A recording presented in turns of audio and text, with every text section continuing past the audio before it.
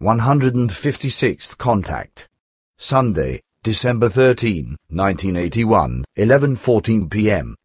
Billy says, "Man, I must already say, you venture rather far forward, my friend."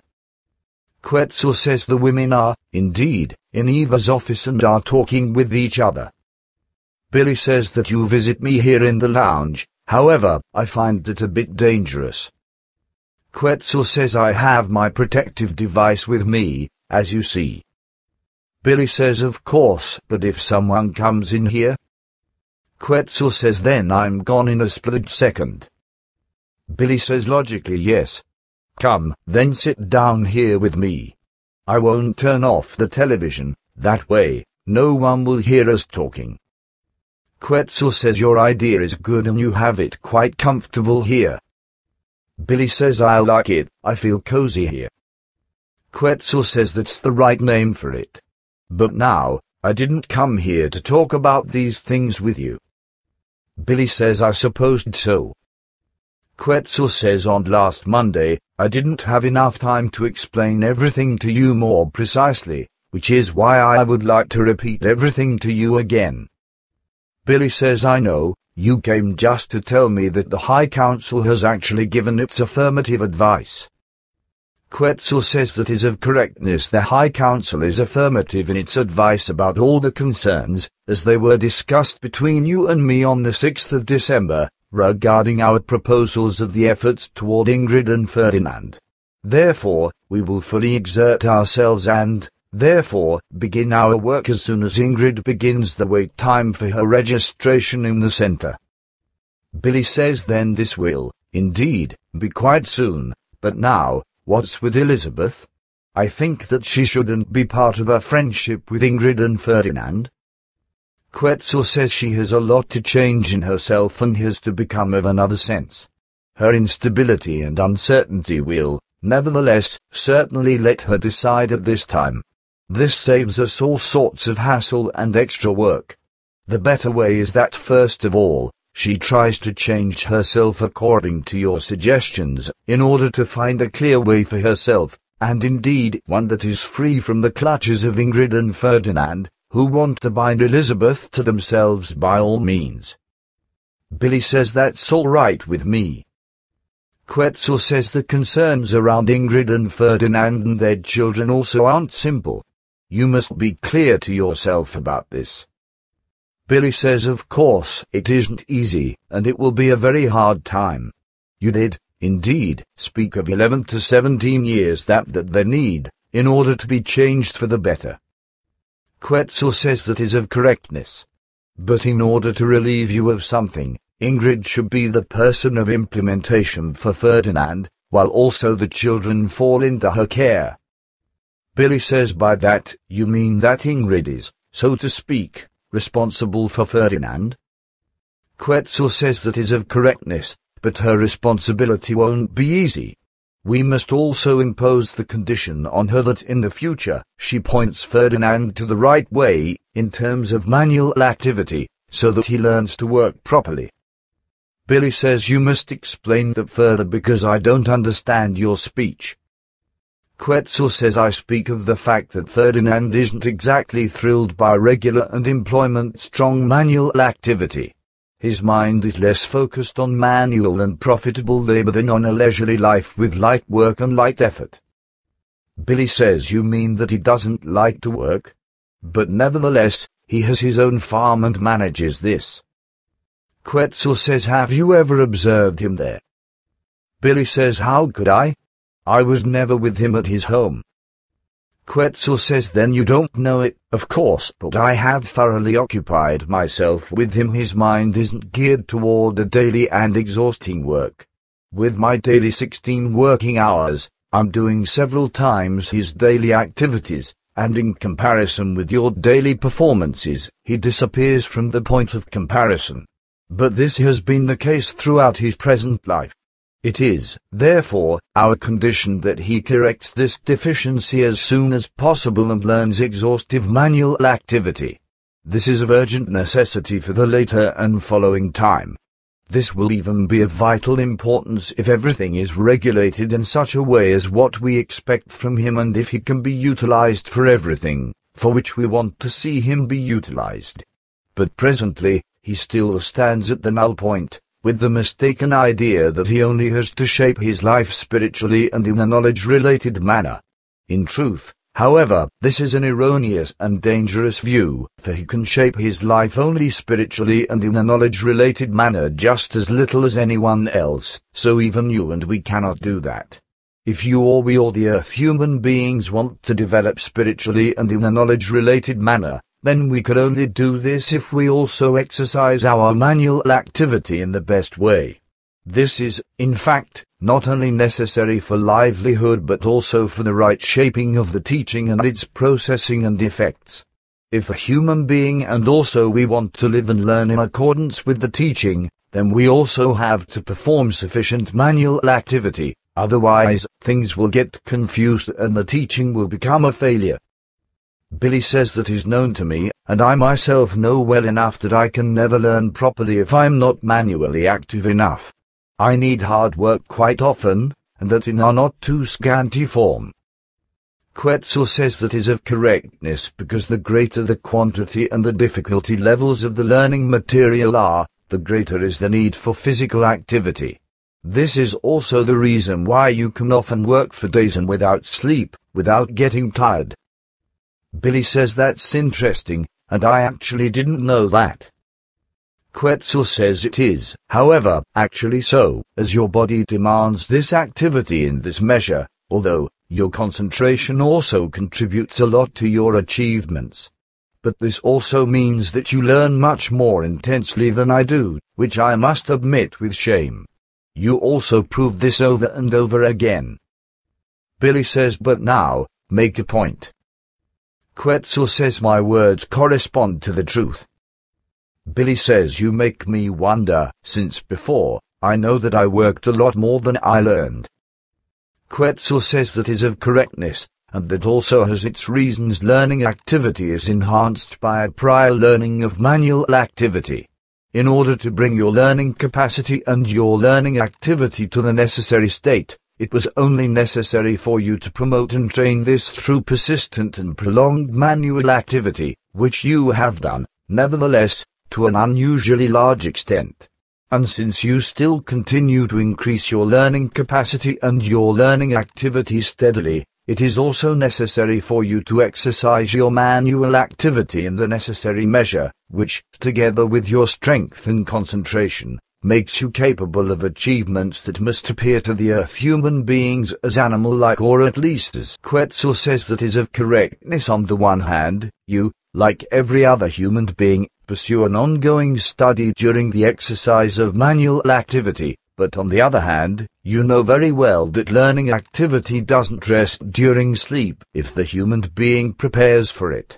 But furthermore, and you also know this, the speed of learning capacity and learning activity multiplies according to the evolutionary state of a human being.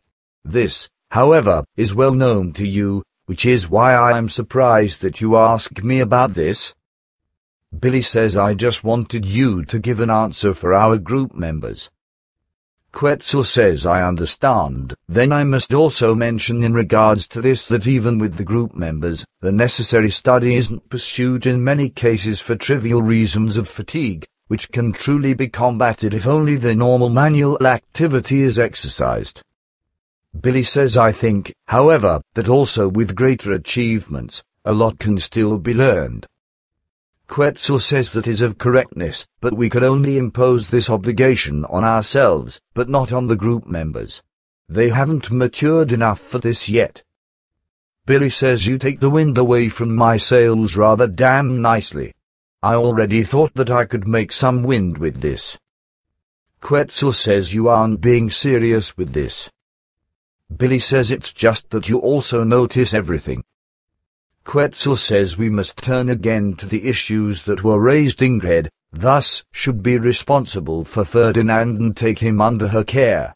For him, I also calculated the necessary data and have come to the conclusion that his manual activity has to amount to a daily time of 11½ hours. Billy says, and what kind of activity should this be?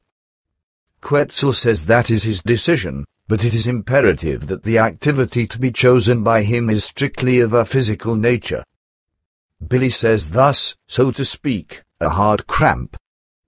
Quetzal says that is of correctness, it is necessary for him.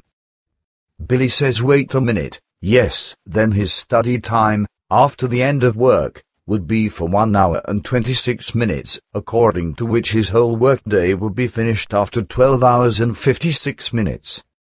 Quetzal says yes, that corresponds to the correctness, even though he will find little pleasure in it.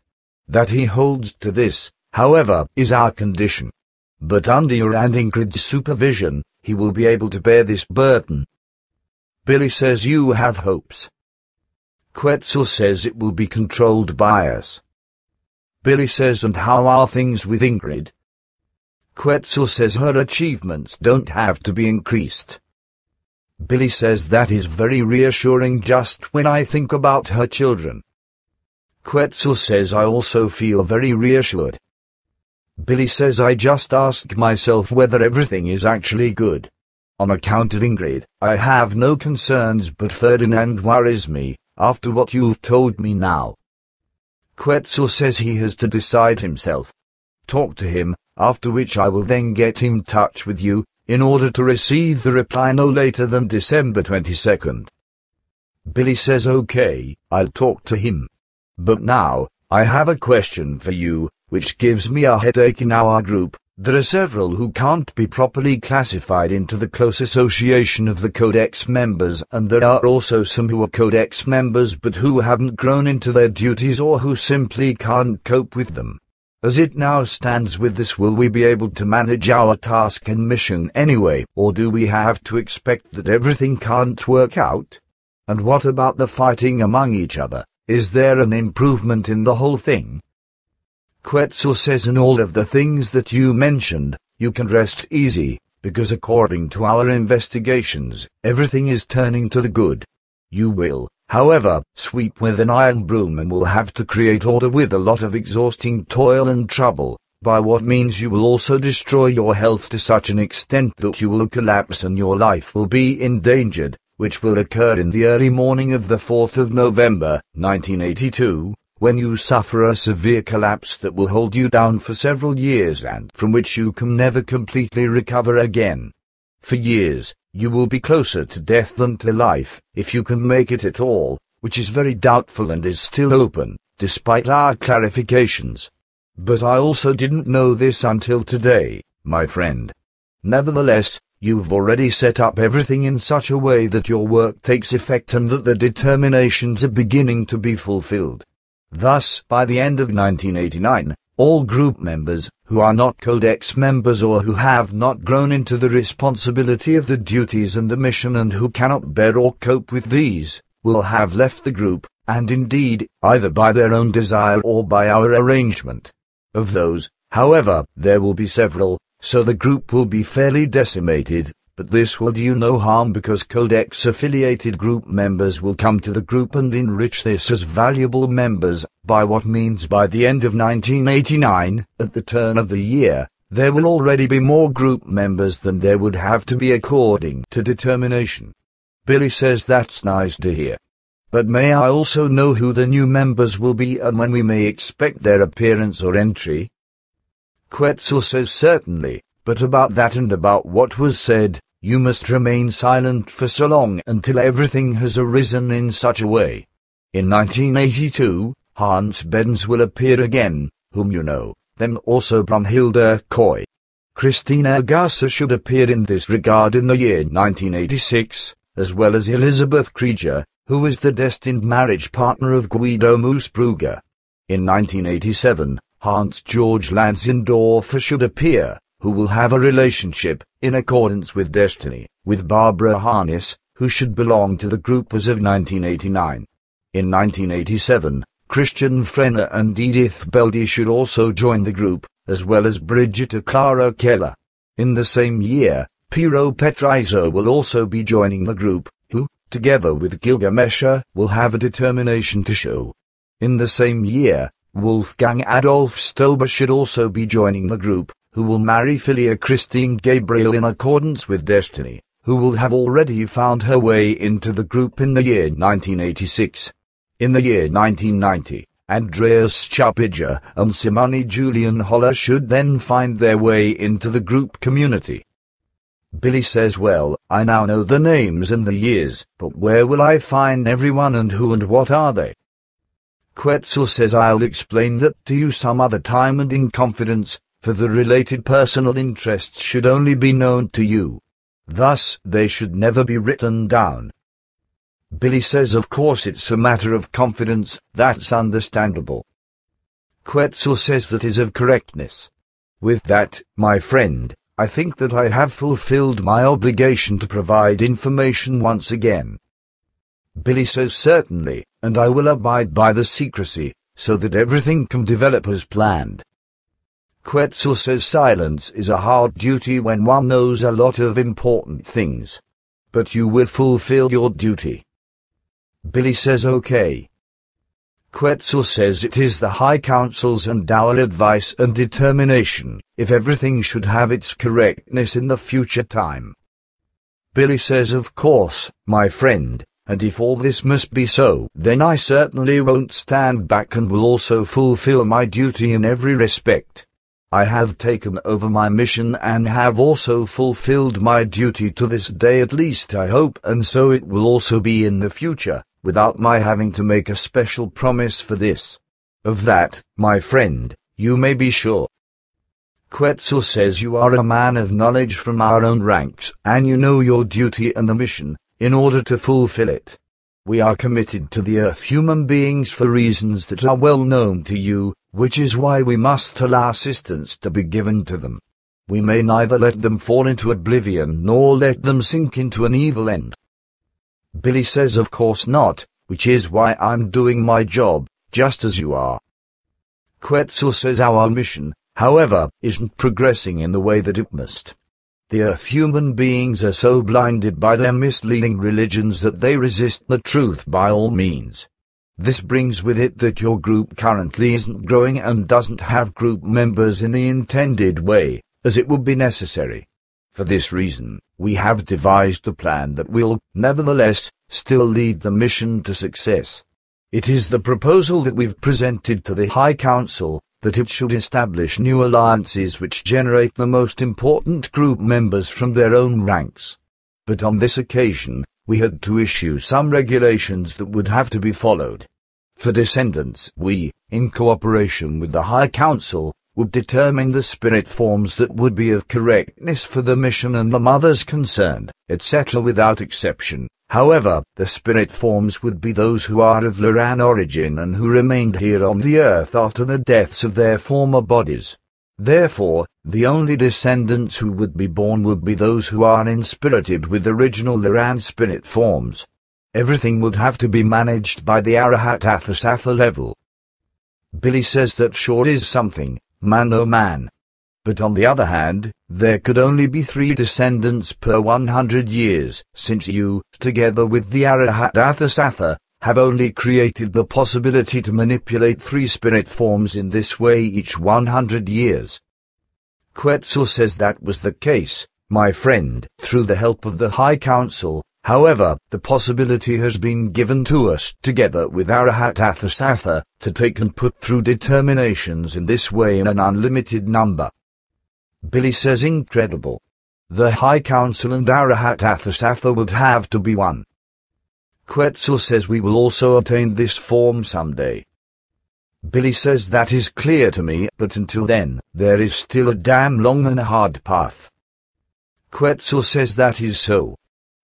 Billy says of course, but a couple of years will, indeed, also still pass just about 50 or 60 little billions. I console myself in this, however, when I remember that the earthworms still have to wait many billions of years longer. Quetzal says your humor is strange. Billy says your explanations are, indeed, no different. Quetzal says I'll explain the details to you later, for now, I must go. Until we meet again. Billy says you're in a great hurry. Oh, I understand. Someone's coming. Bye, and come again into our good lounge. Greets Semiaza, Patar, Manara, and all others including the new Black Roses. The end.